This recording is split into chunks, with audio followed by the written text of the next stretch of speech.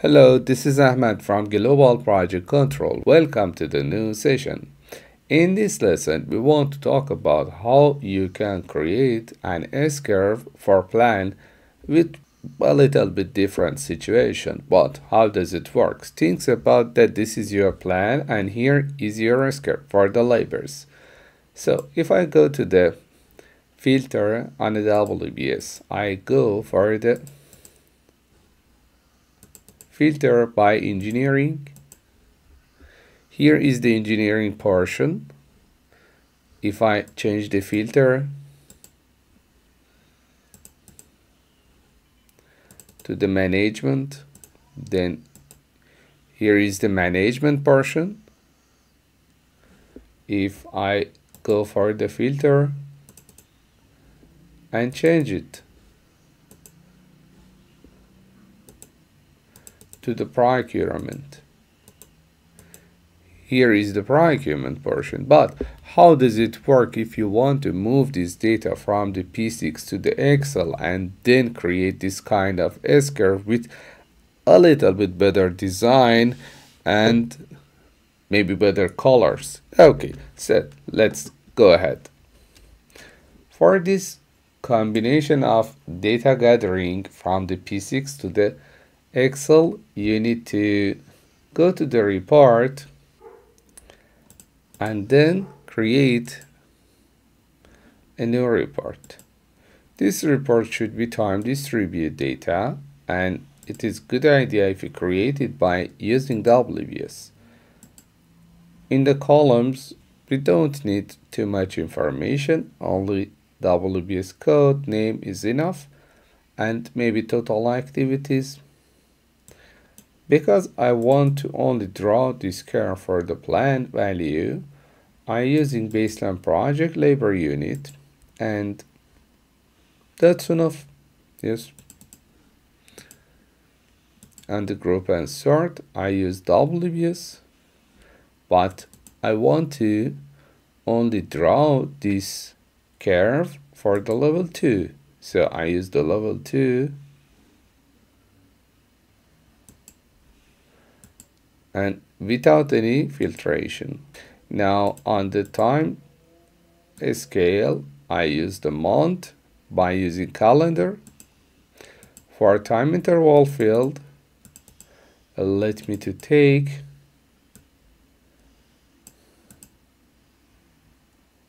baseline project labor unit from the cumulative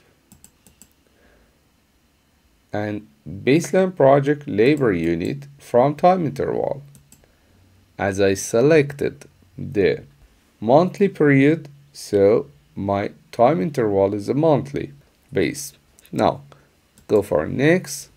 Here is WBS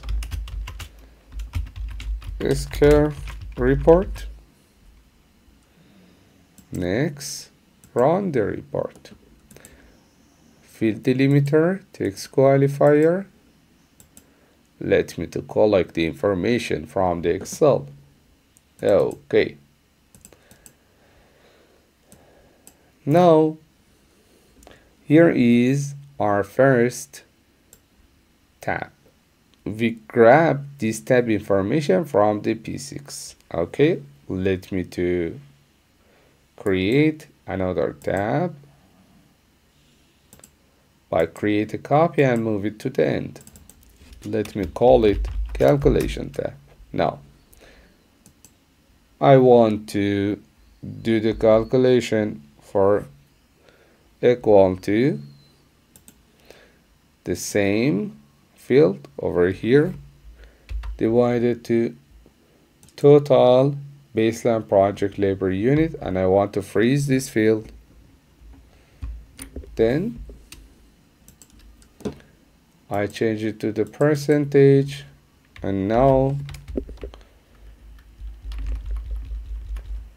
I want to use this formula for all the field. But as you see, I have too much zero over here, so it's not good. I'm going to use if this field equal to blank, show me the blank in other arrays, use this if result. Now again I'm going to copy this field and paste it over here. Okay, now blank is come back. Hello blanks.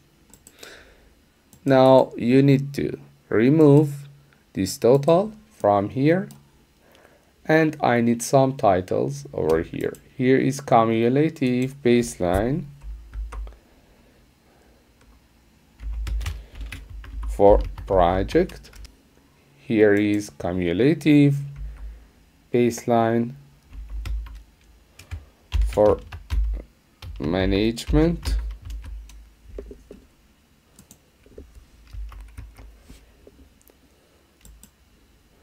The next one is cumulative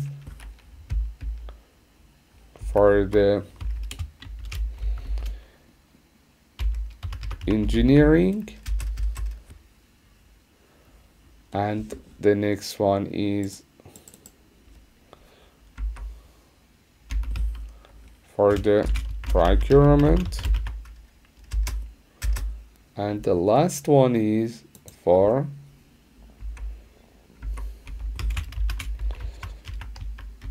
construction. That's it. Now I have all the data. I want to draw the curve, but before I want to draw it, let me to copy, paste, copy, paste, copy, paste, copy, paste, and last copy, paste. Then I select this one, this one, this one, and this one. Then use Ctrl F. I want to replace cumulative BL by monthly BL. That's it. Now I have all I need. I select all this field, go to the insert by recommendation chart. There is no difference which one you want to select because we want to change them a lot. I want to move this chart for better viewing to the another sheet. The title is Plan Scarf. Labor Plan Scarf. So here we have some part of information. At the beginning, you need to go to the select data. Instead of cumulative baseline project, you should remove all the cumulative information.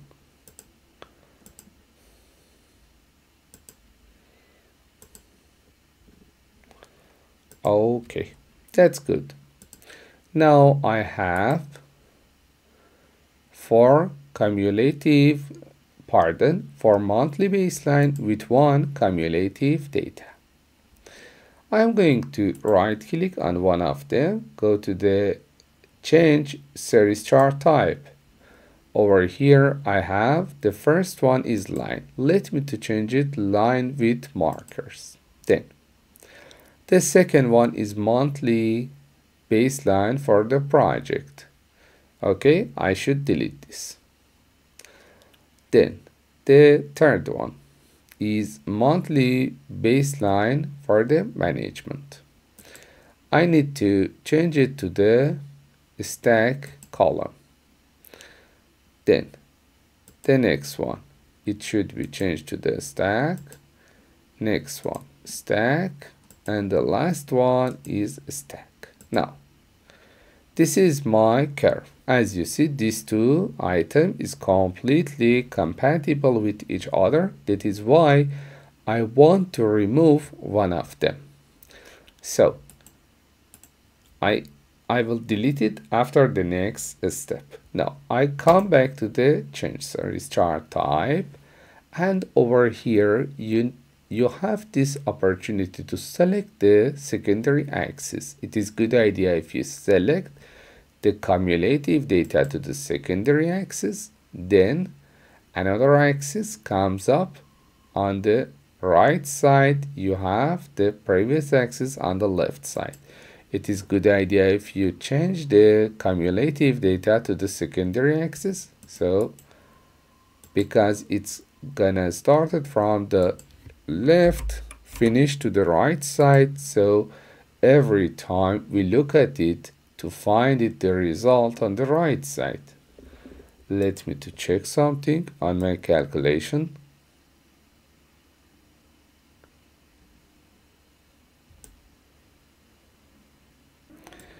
Okay, as you see, I'm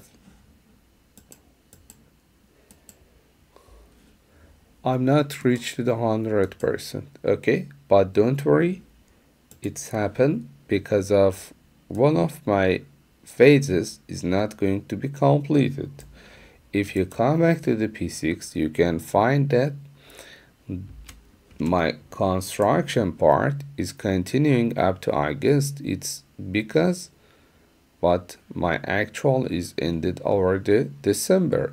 So how does it work? It because I forgot to assign the proper baseline to the project, but I try to use the baseline field. So if I change it to the baseline field, then and I again look at the field, you can find that it comes to the proper field and proper digit up to end of December. Now, how can I fix it on my chart? It's very easy. I need to first save this file. No, I need to use the other format. So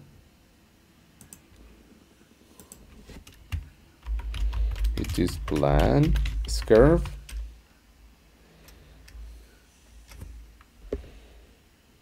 Actually plan details curve, but here is the item. Let me to sort it. Now here is the main information from the P6, the report name. I come back to the P6, go to the report tab, and you can find it. I only need to run it. I run the report. Here is the result. If you come back to the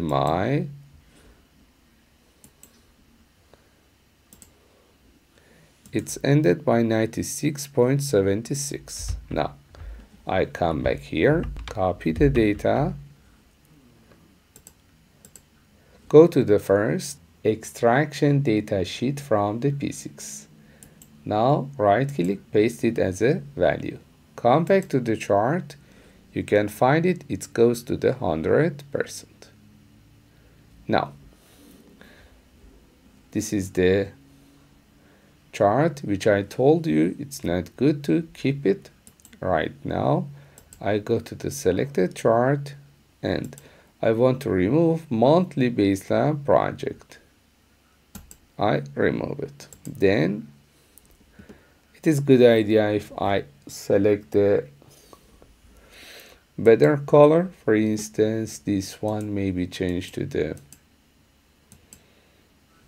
blue.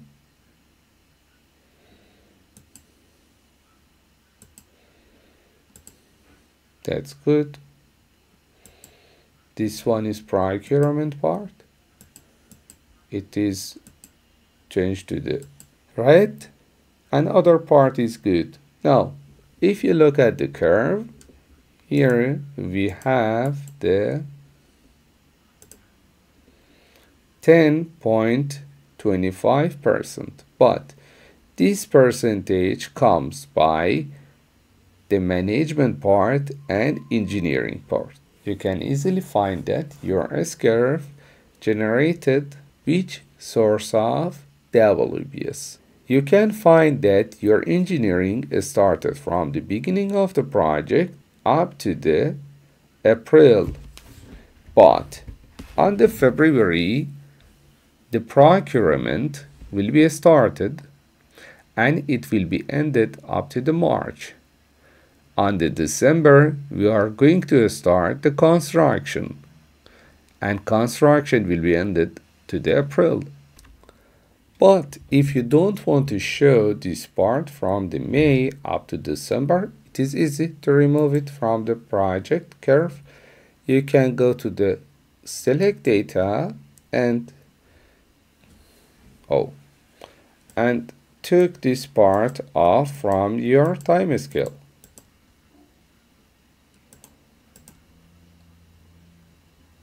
From the May, let's keep the May, from the May up to December. That is your curve with a little bit more detail in comparison with your normal curve. Okay, that's it. We create the curve with the detail. Let me to split the screen. It is an easy solution by using the Primavera P6 data model for S-curve creation and extracting data from P6 to Excel with more detail. I hope it will be helpful for you. Thank you for watching Global Project Control.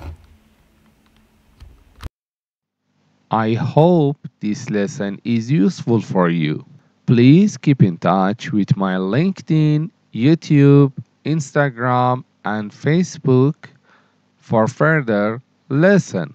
Also, you can visit my website www.globalprojectcontrol.com in order to find all of lessons and courses in the same time. Thank you for your subscription at my YouTube channel.